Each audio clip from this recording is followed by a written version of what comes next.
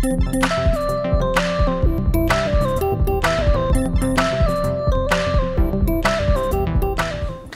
up, kiddos? Trowbro is back with another drawing with Trowbro, and today we're going to be looking at Maurice Sendak's Where the Wild Things Are. And in this project, we're going to be looking at the awesome illustrations of Maurice Sendak, who drew these great books, and they made a movie about it, so you can go watch that too. But it's really awesome, so let's get our pencils ready and get started. Alright, so I'm going to start with drawing a horizon line, and I'm going to be drawing very lightly because I know I'm going to need to erase some of these lines. Now I'm going to start with the simple shape of my Wild Thing's body, and it looks kind of like a potato, and I'm going to put it just like about an inch above the horizon line. And then I'm going to go and I'm going to draw the feet, and they're kind of just like two like rectangle shapes with little hills at the bottom of them. Now for his arms, they're going to be kind of like just hot dog shapes. They just kind of come down, go around, and then come back. I'm going to put one up and then one down, so it looks like he's kind of waving to you. And then little triangles for claws. I'm making them kind of small, just 4 little bitty ones. Not too complicated. I'm trying to keep this really simple. And I'll add, let's do some eyes. So I draw kind of like 2 slanted lines and then like a little half circle underneath. And I want my Wild Thing to look, I think, like a cat. So I'm going to put like a little triangle nose on him. And then I'm going to give him a little grin with a couple of sharp teeth. Alright, so a lot of the different Wild Things, you know, were inspired by different animals like goat or a lion or a bull. So, you know, you can copy the one that I'm doing and make yours a cat too. Or you can, like, you know, look at the book Wild Thing, or just really think of any animal you can think of and try to apply it to this. And then I'm going to give him kind of like a little waist, because there's a Wild Thing that has like scales for pants, and I really like that. So I drew like a little line where his waist is, and I'm just going to do little U shapes over and over again, make sure they're the same size. I'm also making sure that I'm drawing very lightly because I know I might have to erase something later. So I'm going just all the way down to his feet with this scale pattern. Alright, now as I get down here to his feet, I need to draw his claws. And for his claws, I'm going to draw little like taco shapes. And I'm going to kind of stack them right on top of each other. So it looks like he's got his big toe really close to you, and then the next one's a little bit farther away. So it's just a taco shape, a straight line with a little arch on top. Really simple. And then I'm going to finish doing these scales right up into the claws. Alright, now I think I'm going to add, after this, a moon up here in the top left corner. Just like a C shape. So called a crescent moon. And then I'm going to draw a little plant over here. And it looks kind of like a mustache.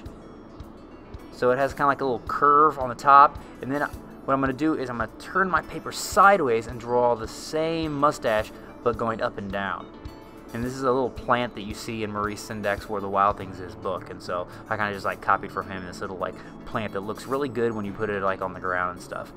And then I'm going to come over here to the right, and I'm going to draw a little tree, little palm tree, like the ones we see in Where the Wild Things Are. So a nice little tall rectangle. And then the leaves on top, these little palm trees, are also like tacos, kind of like his claws. So I'm going to draw like the 2 in the front, and then I'm going to draw like a line, and then another arch going right to the middle. So all my leaves are coming out of that one point in the middle. I just put 5. You can put 6 if you want. And then I'm going to add a couple pieces of tall grass around my tree, and they're just kind of like really long triangle shapes.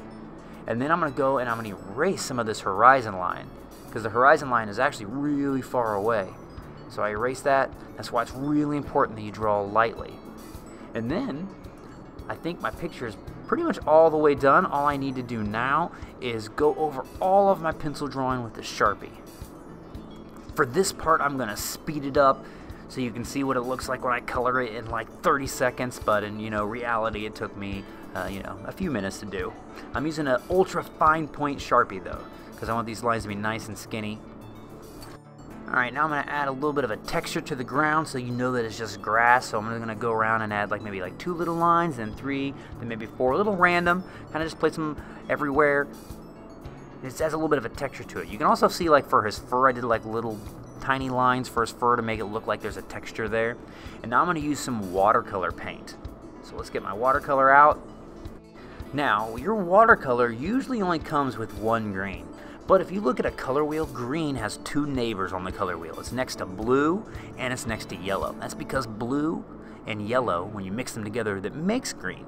So if you add any of green's neighbors, either blue or yellow, to green, you're going to get a different kind of green. You're going to get either a bluish green or a yellow green. And so I want to make sure that I'm not just using the exact same green for the grass, the plant, the leaves. All right, I want to kind of mix it up. And so what I'm going to do is I'm going to be adding a little bit of yellow sometimes to my green. I'm going to add a little bit of a blue to my green, and it's going to get me all these different variations of green, so I just don't see the same one green that it came with. So I add just a little bit of green right there in the middle, and then I'm going to clean out my brush because I don't want to get any green in my yellow, and I'm going to add yellow to this plant. And so it's going to make a really nice yellow green, and it's going to make it stand out. It's going to look really pretty. Alright, I'm going to do the same thing up here to this palm tree. Add a little bit of green right in the middle, then clean my brush, and then add some yellow. And then as I'm going to go around, I'm going to kind of try to stay away from areas that are wet. Like if there's a part of my painting that's wet, I don't want to paint it. So like right now, my grass, okay, I want it to be like a regular green, not a yellow green. And I don't want to paint the grass right now because that plant's wet. Same reason why I don't want to paint this the tree trunk, because the leaves are wet.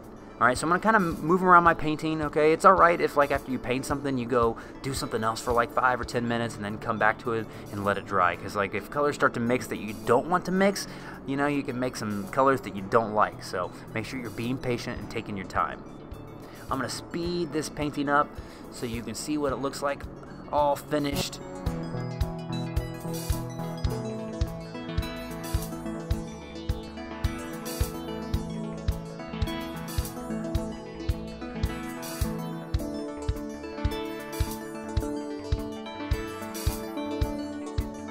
Alright, right here you can see that I'm adding a little bit of blue to my grass right there just to make it a bluer green. Make sure that I get all different kinds of greens. Now I'm going to use black for my sky and take my time going around all of these shapes.